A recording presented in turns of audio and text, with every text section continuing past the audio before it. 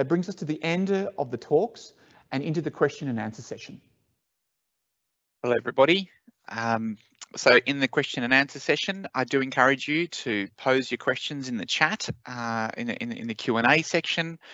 We've got all of the presenters here with us at the moment, and so we'll be really keen to discuss any of your questions that these presentations may have come up with. And we'll start off with one that's come in. Could you please explain the meaning of pre-competitive for a layman, non-English speaker? Andrew, could you answer that one? Yes, that's a great question, and perhaps one that people not from Australia wouldn't be familiar with. So thank you for the question. Essentially, what pre-competitive means in Australia, there is a framework for companies wishing to do exploration for resources to compete for tenements. It's a competitive process, whether it be first past the post or whether it be a bidding process. It actually goes into a system whereby each of the regulators allow companies to bid for an area. So what we do is we provide the geological information that precedes that process, which is what you've heard all about today. So and the whole point of the process of pre-competitive information is to technically de-risk an area based on the geology, to reduce those barriers of entry for companies going in and maybe bidding on an area that they wish to then develop. The pre-competitive model is a very successful one. It's used by a number of countries around the world, including Australia, of course.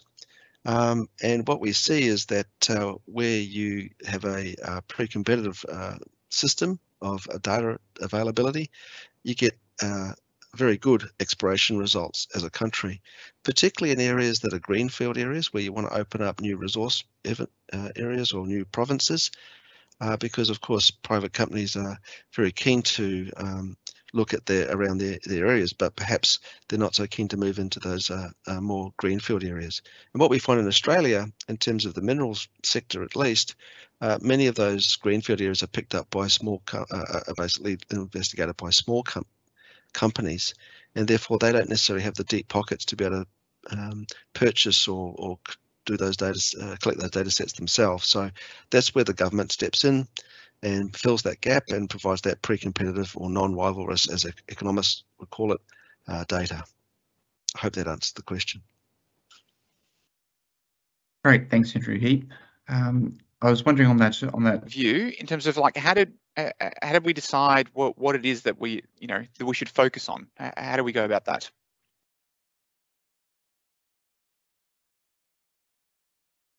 Thanks, Carol, for your question.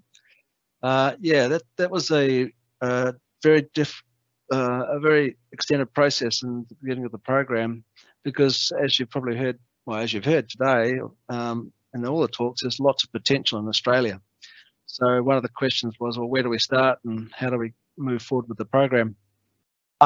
You've heard in a couple of the talks a series of overarching frameworks that have been put forward, and so I guess we're really standing on the shoulders of giants in some respects, because there's a lot of information that's already been collected, but pulling it all together and doing that data analysis is something where the Exploring for the Future program is really moving forward. So we heard that for the mineral sector, for instance, the Uncover Amira roadmap was something that brought academia, government, and industry together to agree on the priorities that required across the country to really make that biggest material difference in understanding of the prospectivity.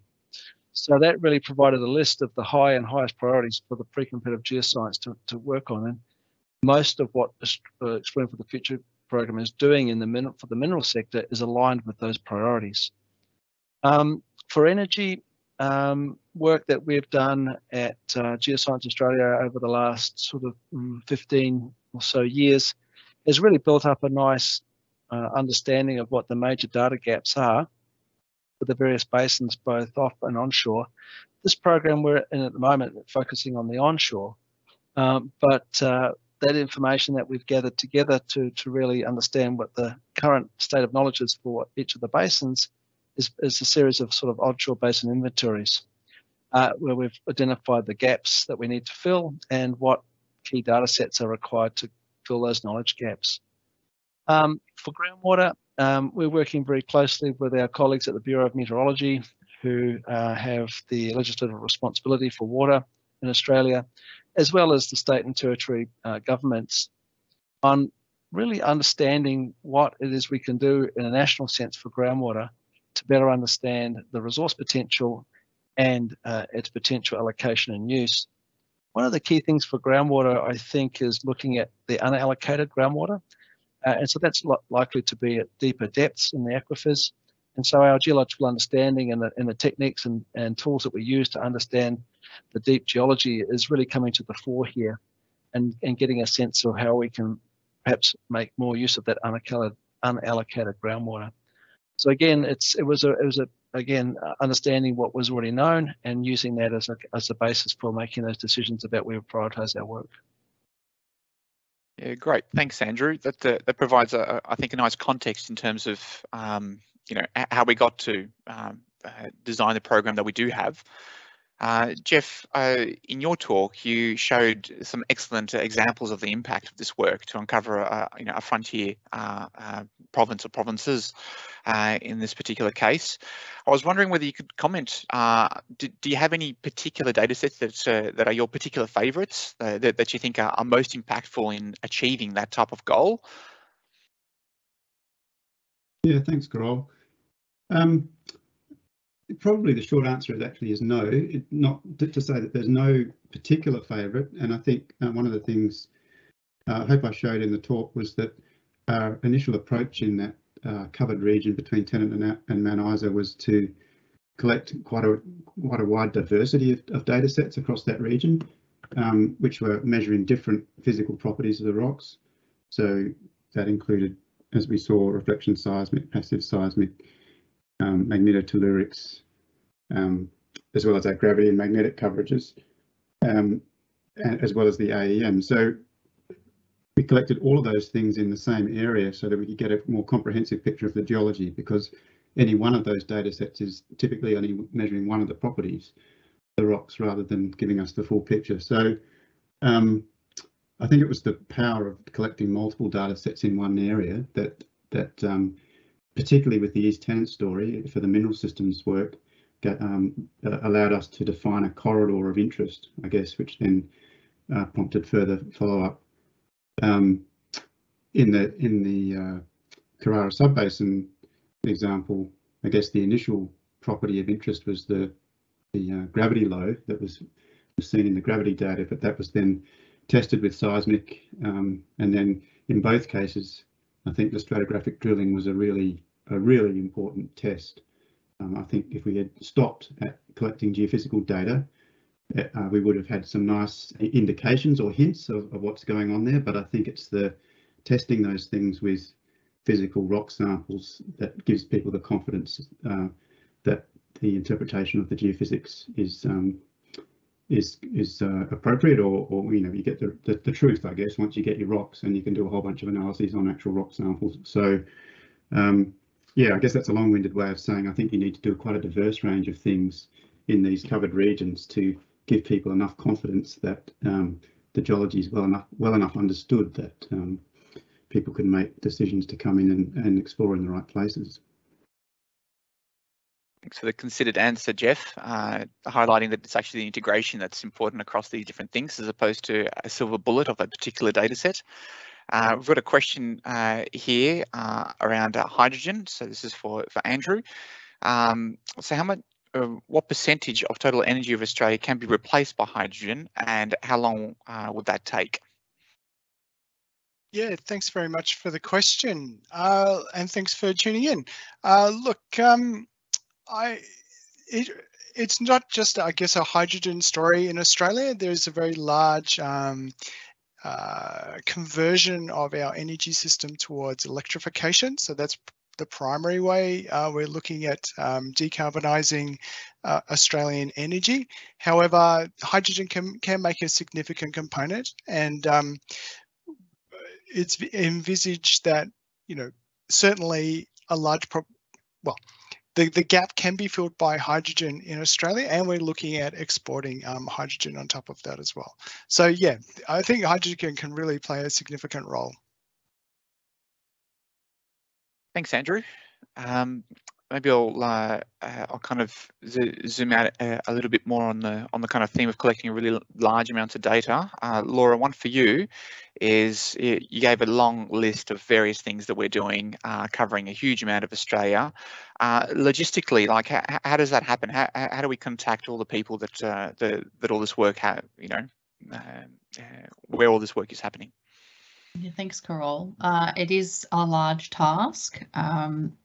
One of the key things we're trying to do is contact stakeholders, landholders early. So this process is not quick. It's important that we have these conversations over a measured period of time.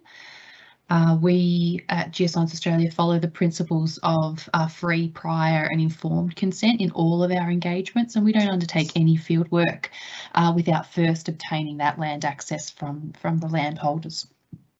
We work with the local jurisdictions and, as I said, seek to engage early with stakeholders to ensure that we're having those conversations and they have the information in an accessible way that enables them to make informed decisions. And part of that accessibility is translating the technical science into information that for non-technical audiences. So we've got a series of animations that we've developed that help to explain some of those complex techniques that we use, like airborne electromagnetics, we've talked about a bit, magnetotellurics, seismic, even drilling, in ways that the general public can understand. And we're actually translating those into common languages around across our various project areas, including some First Nations languages. And we have dedicated resources focused on this. As I said, it is a large task, and certainly the first phase of the program was across Northern Australia, where we didn't perhaps have as many stakeholders to engage with. There were large areas of land held by a single landholder, for example, whereas moving into the south, we've got much greater diversity, larger population density. So there's a larger number of stakeholders, greater diversity in their backgrounds and interest and understanding of the program that we need to engage with. We do our best to coordinate our engagement activities so that we're not bothering people with too many approaches. So we try and coordinate not only across the program but also across the organisation. And we do our best to mitigate and minimise any harm to the environment, livelihoods of landholders, native title and cultural heritage, and as well as complying with biosecurity requirements. So it's a complex space to work in. We're on I guess a improvement curve in how we do this. We don't profess to be the experts, but we work closely with people who have done a lot of this themselves. And I guess the final other point I'd raise, Carol, is that we go about engaging traditional custodians to also monitor and provide cultural heritage clearances when we're deploying equipment on the ground to make sure that we're doing due diligence around ensuring the protection of these valuable assets. Thanks. Thanks, Laura. I think there's a question here in the chat also for you. I think in terms of are there any plans to collect further controlled source seismic data, so reflection seismic, for example, to accompany the AusArray deployment? So reflection seismic, yes. So I talked about the Darling-Kernamona Delamerian reflection seismic, which will be coincident with some of the AusArray deployments. Is that sort of what you were getting at, Carol? Sorry, I'm just trying to read the question at the same time. Yeah, I think that's the question. It's whether there's reflection seismic being acquired to accompany AusArray, or possibly even wide angle refraction, controlled source. And I think you've answered that question. So thank you very much, Laura.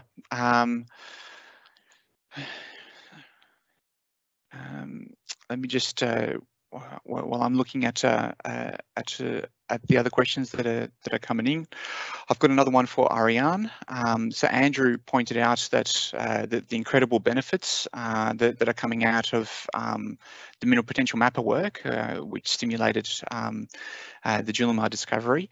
And my question is there a plan to continue that sort of work or extend it as part of the Exploring for the Future program? Thanks, Carol. So at the moment, we're looking to release the results of the upcoming mineral potential mapping work as web map services on the portal. And we are currently still investigating the possibility of making new mineral potential mapper tools for each of the different mineral systems that we're currently working on. So it's a work in progress. I don't have an answer for you right now, but we will be delivering the results as web map services on the portal for sure. Thanks, Ariane. And just on that note, I was just wondering if you can comment on maybe the use of artificial intelligence. That seems to be the hot thing at the moment, and the way that mineral potential was made, kind of not using that at the moment. Do you want to comment on that?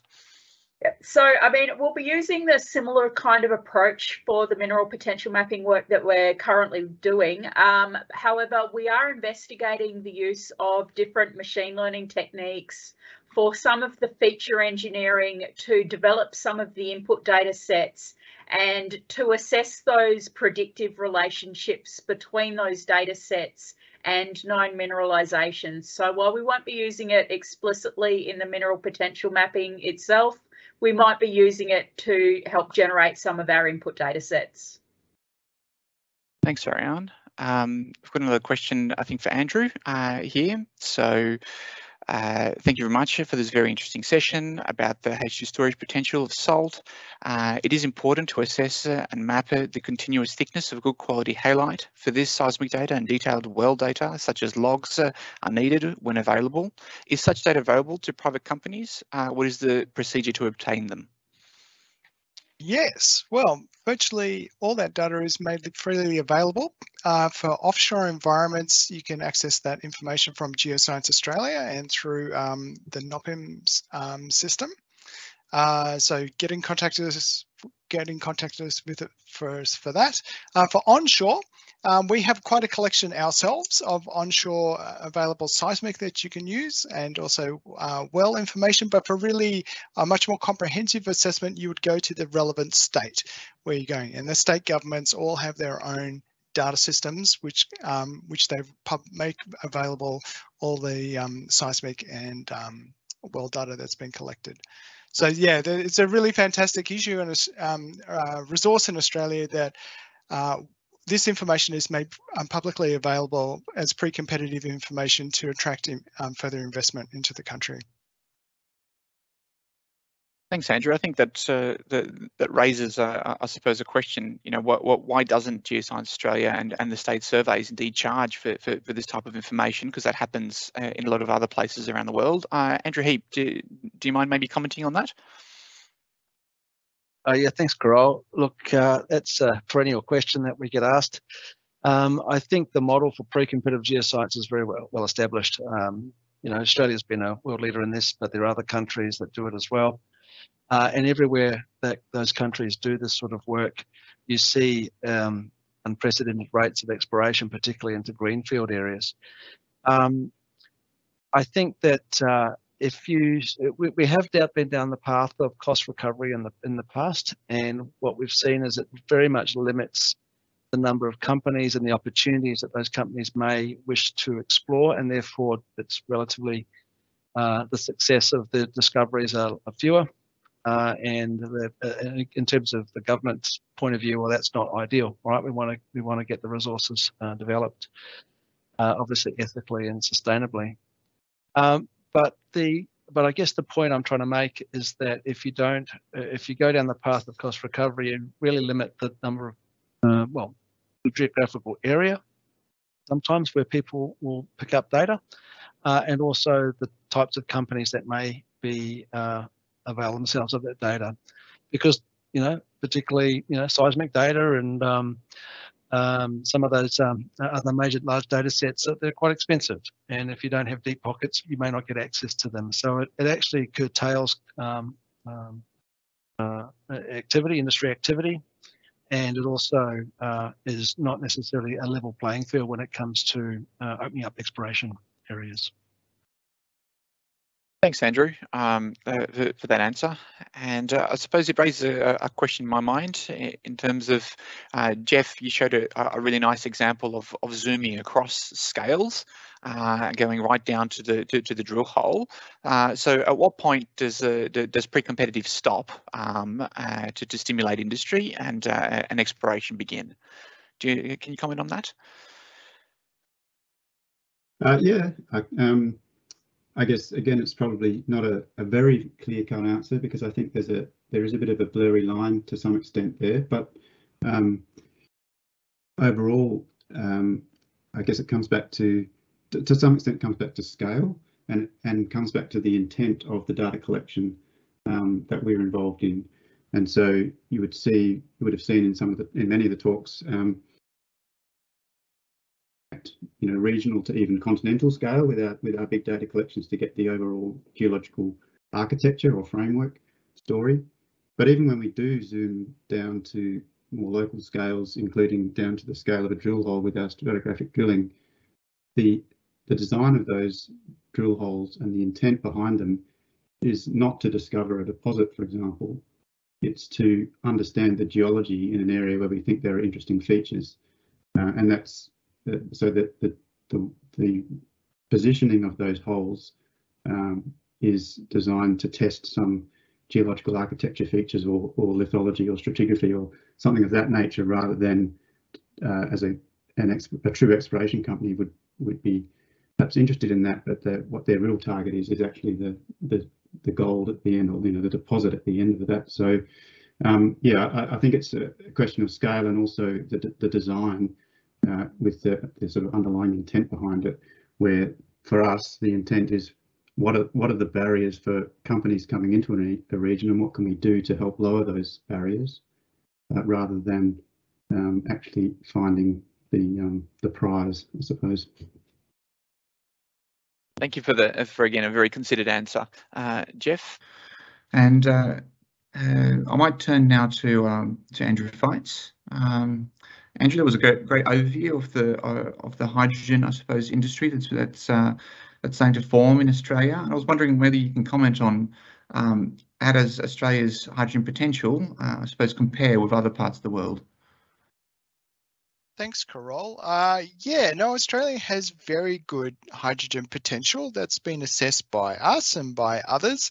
I guess we have very good renewable energy resources, good wind resources and good solar resources, and lots of land, but also a very large coastline. So for export type hydrogen, we can tap into desalination as a water source, and that studies have shown actually contributes only a very small cost to the overall cost of hydrogen.